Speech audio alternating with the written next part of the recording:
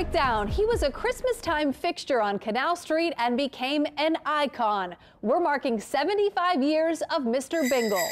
With wings of holly and an ice cream cone hat, Mr. Bingle was officially introduced in 1948 as an advertising strategy for Maison Blanche department store.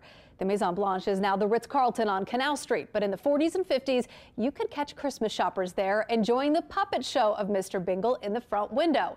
He was an instant hit. Over the years, Mr. Bingle got a TV show, a book, and commercials, many of which you can find on YouTube, and many with jingles you might remember. My name is Mr. Bingle. I work for Chris Bingle. Hello, everybody. Hello.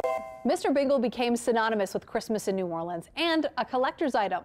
This 1985 Mr. Bingle plush sold for almost $1,400 on eBay. Another from 1949 sold for almost $800. Some minor changes to his appearance through the years means some items are more rare. Now Mr. Bingle's likeness is owned by Dillard's, so if you're in the market for a $160 Mr. Bingle tree collar or an ornament for your tree, there's a whole collection on their website.